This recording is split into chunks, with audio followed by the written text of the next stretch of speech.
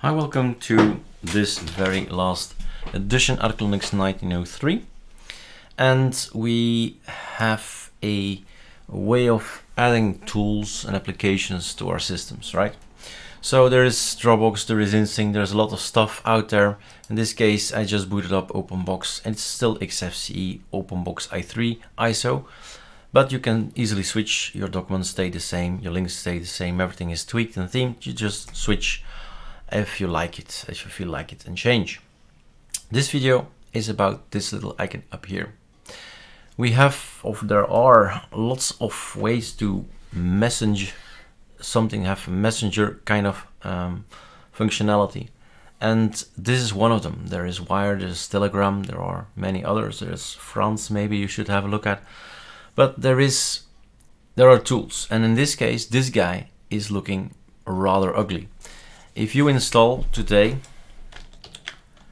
sudo pacman -s and then Telegram, that's all you need to remember, and then just keep pressing tab, and you see that you need to have the desktop version, then you will find out that this has a bluish kind of circle with a white icon, more or less like this one.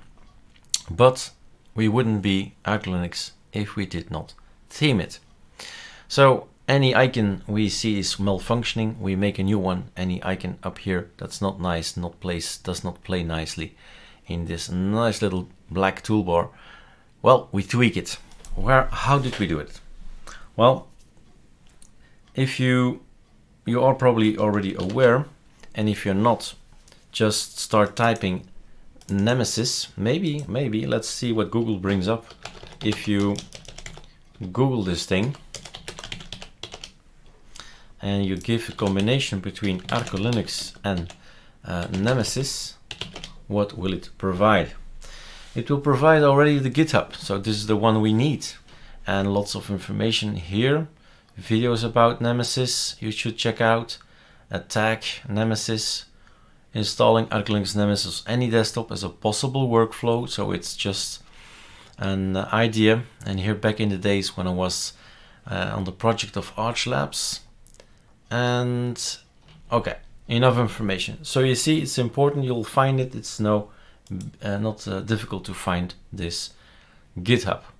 Now in this GitHub there is a personal folder, and it's up to you to decide which things you run. These are my scripts from my machine, and you see what you can use and reuse.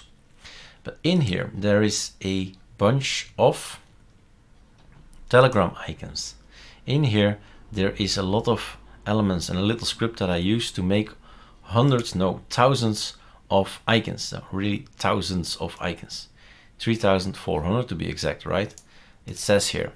So when you download this, and it's simple to download something from the GitHub, just click here, download zip, or you do git clone and then this URL copy paste it afterwards. I've already done that to not waste time. File manager, in my data folder there is ArcoLinux Nemesis already there. Now what this personal thing is going to do, this script here, Telegram trayicon white, every time I install a new system, and this is a new system since Atom is asking, hey, show welcome guide, bye, telemetry consent, yes, welcome guide, go. So what does this thing do? It takes a look if there is a particular folder in your home, local, share, Telegram desktop, tdata, ticons. If it's not there, because it's a clean installation, maybe at that point in time Telegram is not yet installed, right? But the icons will be already there. So I'm gonna make this directory, this whole path will be created if it does not exist. And it's going to remove everything from there if by accident if it's already installed, it will contain already icons. So in this line, make sure that the old icons are gone, all of them. Then we wait a little bit and then we copy paste everything over. That's from us. That's what's gonna happen. So this script, let's move that guy over here. Control H. Let's go directly to the destination rather than the source. You saw where the source was. It was online, it's also local, but it's in the local. So we have here also links, local, share, then Telegram desktop, T-data, and T-icons. Thousands and thousands and thousands. This is my slider. This is the length of all these icons. Now I've made it simple for myself. White is there is no message, and blue there is a message. Somebody sent me something on this, so nobody is talking to me at this point in time. So that's the simplistic well, way of creating these icons. That's what I did. You can always change again, that's up to you, but it's all in here in the Nemesis. In the settings you have Telegram icons.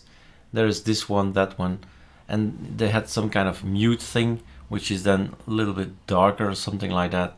Didn't make any sense for me, so I made a script to run thousands of icons, and we're going to, well, this thing loops through from 100 to 1999 icons from this one and that one and that one. Is going to copy paste everything over, so I have lots, 3,400 icons. So basically that's how we did it. We overwrote, we found where these icons were hidden, because it was Nick actually who found it. It was hidden away in here, local, T-data, T-icons. Once you know, you'll figure it out, but you need to find it first, and then we delete everything and put ours in the place, and we get this beautiful icon up here. If you like it, you know where to find it. Nemesis. All right, cheers.